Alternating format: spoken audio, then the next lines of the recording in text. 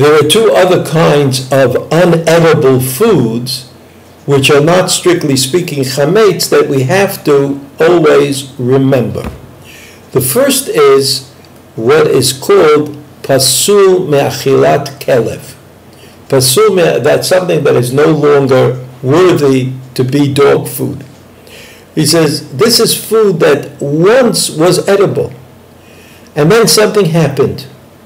You have to make sure that if we have not yet reached the status of pasul me'achilat kelev, that the dogs are not going to eat this food, you have to make sure to get rid of that food. Even though you have food which is not very interesting and no one you know would really want to eat it, but unless it's kind of totally lost the name of achilat kelev, then, unless that is the case, then you have to get rid of it.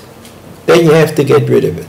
The only exception is food that is so rancid or ruined or hardened that it's not ra'ui l'achilas kelev, that a dog would come over, sniff it, and walk away, and that took place before the Zman ha'isur, before Erev Pesach at night, during the middle of the day, and then you're allowed to keep it with you on Pesach. You don't have to get rid of it, you don't have to burn it, you don't have to sell it, right?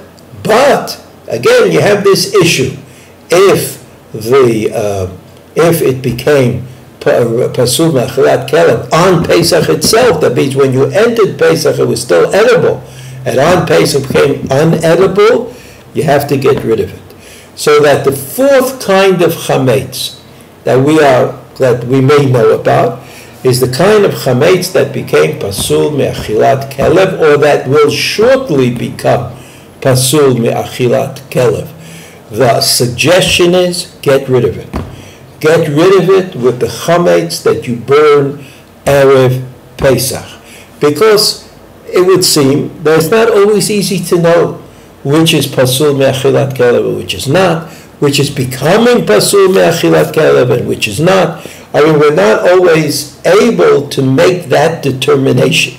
We're not always able to make that determination. And since we're not always able to make that determination, we're better off looking upon it as though it still is chametz and getting rid of it before Pesach. Since you probably are not interested in keeping it around or eating it after Pesach, the operative suggestion is to make sure that it's destroyed, that you burn it with the chametz you burn Erev Pesach, that you throw it into the sea, that you break it up into crumbs and throw it down the toilet.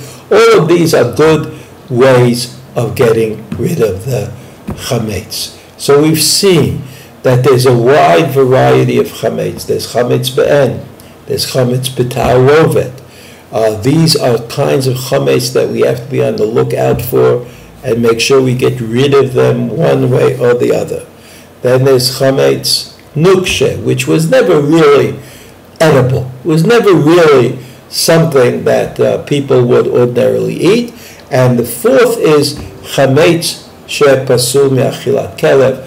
Chametz that's pasul me'achilat kelev should certainly not be kept around on Pesach, but you should get rid of it with the other chametz, either by burning it or throwing it away in some other way.